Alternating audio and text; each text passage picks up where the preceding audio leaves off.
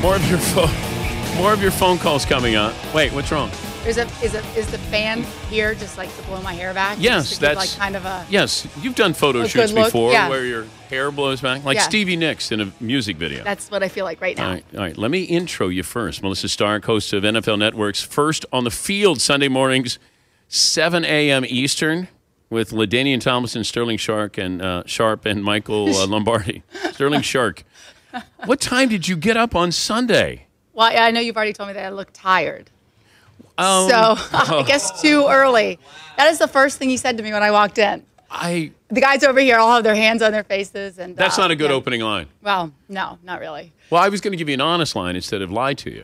But, okay, so we got up at 3:45. Who did? Well, I did. Oh, okay. Yeah. Okay, I had to get there at 4 okay. for hair and makeup, which takes, a little while. Well, how long does it take for you to bring it all together here? About an hour and a half. I'm relying on other people. It takes me 2 hours, so you're a half hour ahead of me. But what is it when you're working with these guys, though? What's the role? What's the goal for you as the host to get out of these goofballs? These guys. Well, I'm actually co-hosting with Sterling Sharp. Okay. So he's out of the analyst role. I mean, it kind of goes back and forth between the two, but this is his debut as a host. We just want we want to have fun. We want to keep it moving. It's early in the morning. Have a good time.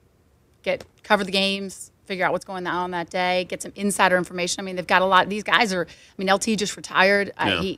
These guys get their perspective on things as a player. I mean, I feel like viewers really want to hear from these guys as a player what it's like, and they can offer that. But sometimes you'll hear information, and then you're not sure if you're able to go with that information because they just talk sometimes behind the scenes. You mean off air? Yeah. Yeah. Have you found yourself where you're not sure if you're able to bring something up, or you got to be careful protecting them? Well, I mean, I feel like they probably wouldn't. I mean, we definitely sit around and talk a lot, in these production meetings, or we'll go out to dinner. We all went and played golf together. We had this big bonding experience. I mean, Sterling loves golf. This is what this man does. He plays 3 rounds of golf a day. So we talk a lot off air, but I don't think they'd say anything that we couldn't use. I mean, I often find when I'm talking, I was talking to Bob Kraft this week, and we're just kind of talking, and he's like, well, wait, is this for on air or off air? How much should I really say right now? But how much you missed the game considering you did Monday night? How long did you do sideline Monday night? 3 years. That was 2000 to 2003. Toughest part of doing sideline was what? You do so much preparation. You talk to all these players, all the coaches and everything, and then it's so limited in what you can get across on the air. It's just 25 seconds. I mean, I want to be on. You know me. I want to get on the air. You have so much information. You're excited about it, and you want to convey it, but you have in between plays 4 times a game. So I felt like that role, while it's great, and it's evolved through the years, and I think the women who are doing it are doing a great job, but it's a limited role. Why only women, for the most part, doing that job? Well, I mean, there are some men doing it. But we were talking about this the other day, that there's certain roles. Do you get the role because you're good looking? Right. Do you get men and women? Right. But do you get the job, and when you got the job because you're good looking, what does that do to you when you're then trying to prove that you're more than just that? Right. I mean, I think I struggled with that a little bit because I got the Monday night job when I was 26 years old and replaced Leslie Visser. And it was this huge thing, Stark 26 replaces Visser 46, and she was the proven veteran. And so I think I tried to downplay looks, kind of try to be one of the guys, tried to kind of fit in. But I think you couldn't just do this job based on, you have to be the complete package. I mean, does it help if you're attractive and good looking? Sure. The television's a visual medium. That's why you're on radio. I mean, this is on TV. Okay. Where are the cameras? I'm just kidding, by the way. Yeah. Yeah. Bring the cameras back out. Yeah. So I think you can't just be attractive. It's part of the package. And who's to say that an attractive woman isn't smart? I know, but I think sometimes the prettier a woman is, the less we're listening to information.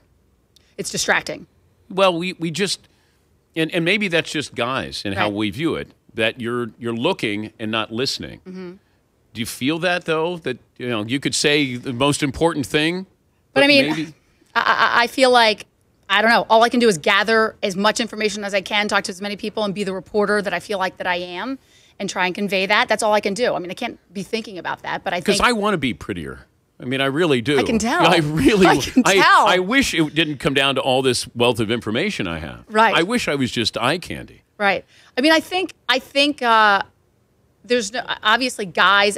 Most of the viewers, on NFL Network or ESPN, any of these stations, obviously are guys. So I mean, but a lot of people on TV are attractive. I don't think it's just women. I mean, yeah, there are a lot of unattractive people as well. Yeah. Now that I think about it. Melissa Stark from the NFL Network joined us. Look at these. These questions always make me uncomfortable. I'm sweating over here. Not only is it tell. like 120 degrees in here, but I mean, you just like hit me right. I thought we were going to ease into this thing. Oh, Maybe no. play a little pool or. Well, we can play pool if you Yeah. want to, but I had to ask questions. I'm a remember, I'm not good looking. Right. I have to ask good questions. To get your credibility. Which one of my Danettes could you see being on TV? Just based on it looks. Aha. So Seton is here, Paulie, McLovin in the back, and Fritzy. Let's see. That's so awful that you're asking me. No, this. it's not. I could They see can all of them handle on. it. I could see all. They're all on TV. I know, but I don't have anybody else. We've been through this at least a dozen times, so don't worry about Yes. it. And people choose. Yes, hell yes, they choose. Sometimes they'll just say none of them. I mean, I got it. I mean, Fritzy, like that cute like balding Really? head and the whole thing. Balding? Like I think that's Balding? I will take that. Yeah. You I will. will accept that. a little from powder in the front, and he's good to go. Do you know how creepy he is? No, we've been emailing back and forth. He's perverted. Oh. Okay. Yeah, so I'm gonna be careful. Lose my email address. Was any of our communication inappropriate at It any was time? not. It was not. Yeah. It was yeah. very professional. Did he hug? Did he hug you when you came in? You didn't. We didn't even do the hug. Okay, that's good because that They usually. couldn't get past you. I mean. Oh no, that was. Oh, okay. That's when he'll give you more than a 3-second hug Oh, he'll linger. with sound effects. Okay. Will you hug me on the way out? Yeah, he doesn't like when we've had supermodels and different women come in to visit us, Brooklyn Decker, Chrissy Teigen, etc. And I tend to make a sound supposedly during the extended Yeah. hug. So Fritzy's the best looking one. You could see him on TV, is what Yeah, you're saying. I could. Wow. How about that? There you go. That's very nice, very nice. But you worked with Dennis Miller when you were doing Sideline. Yes. How Yeah. was Dennis Miller? The difference between Dennis off the air and on the air was what? He was the same. He's the same. I mean, I think when you have that kind of personality, he was the type of person who you could go out to dinner, we could all be sitting there, and he could not say a word the entire night. Or when he was on, and you couldn't shut him up. Wait, he would be quiet? Yes. He'd be both, depending on what kind of mood he was Well, in. comedians are dark. He's though. dark. He's dark. But there was a time when he stole the bus, though, in St. Louis. Oh, the Madden Cruiser? Yes. Yeah. Yeah, he just started driving it. He did. I forgot about Yes. that. He did. We all came out ready to go. Al Michaels Yeah. not happy about that. And Dennis is, he's commandeered the bus, and he's just driving around. He thinks it's funny. He was great. I mean, it was fun. Those were a fun couple of years. And then working with John Madden, Eric Dickerson. I talked to Eric this week. What was Madden like?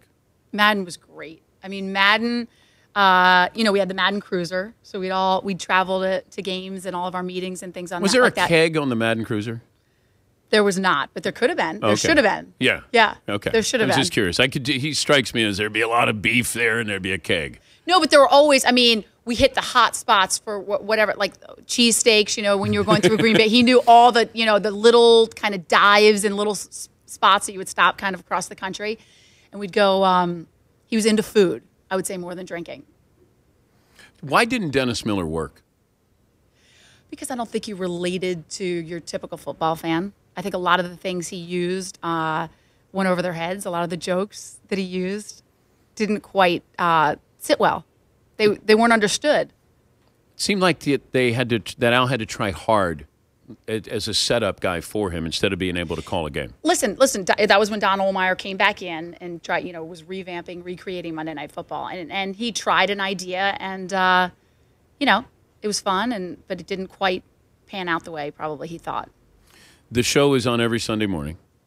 7 to 9 Eastern, out of NFL Films, which is a great place. Have you ever been there? Yeah. Yeah. I actually auditioned. I wanted to be the voice of NFL Films when they had John Facenda, who has, had the real deep voice.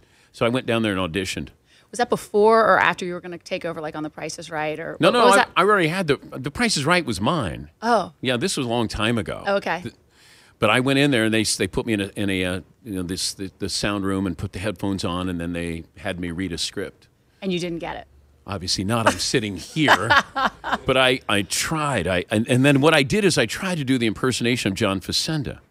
So the silver and black clad masters of intimidation nearly took Joe Theismann's head off. Now, it's not how I sound, but I thought that that's what they wanted.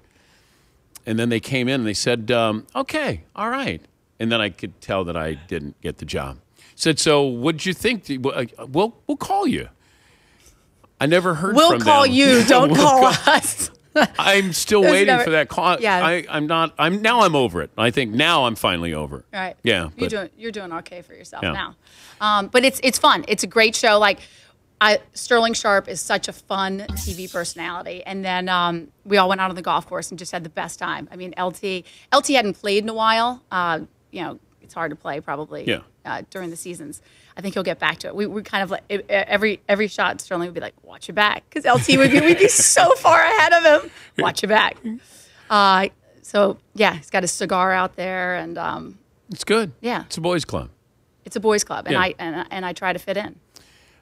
You can hang around if you want to. I want to. I guess. Okay. I thought we were going to play some games. We can play games. Are we finished? Yeah. You didn't even ask about my 4 kids, or who cares about your 4 kids? Okay. All right. Fine. Good God. Did you ask about my 4 kids? No. Wait. I'll have you know. I just want to say, when I was deciding whether or not to go, it was a big deal. I was deciding whether or not to go back to work and the whole thing. Yeah. I kind of retired. I went to the Today Show and did news and the whole thing. You could be hosting the Today Show now. But Instead of Savannah Guthrie, you would be hosting the Today Show. But I can't work that hard. You can't work with Matt Lauer? Is that what you're saying? No, it's not Matt Lauer. Okay. It's I wanted to be with these kids, and I didn't even know if I wanted to come back. But I talked to you. Remember I talked to you? Yeah, I know. Do you remember what you said? Yes. I don't. What did you say? Oh. No, you said you should be a host, right? I said you should be doing this. Yeah. Get away from those kids, man. Yeah. That's what I said. All right, so I owe it all to you. Get I owe out. it all to you. Yeah, all right. Back. Ignore your kids and you'll be a star. That's my motto. I've been doing it for years. Now I have 4 new kids right over there, the Danettes. She's Melissa Stark. The official host is called... The show. Oh, the show. It's First on the Field. Sunday mornings. On the field. 7 a.m. to 9 a.m. Eastern. LaDainian Tomlinson, Sterling Sharp, and Mike Lombardi. NFL Network. First on the Field. Thanks for stopping. We didn't even talk football. Well, we sort of did. Okay. That's all right. Why are you... We can talk next Monday football if you want to. Great. I'm coming back. You want to stay for McLevin's Against the Grain? Sure. It's football. I mean, it's hardcore football. We will get to your phone calls coming up. You get her in, and they don't want to leave. Typical woman. 877-3DP show email address. It's getting warm in here. I might not be back next Monday.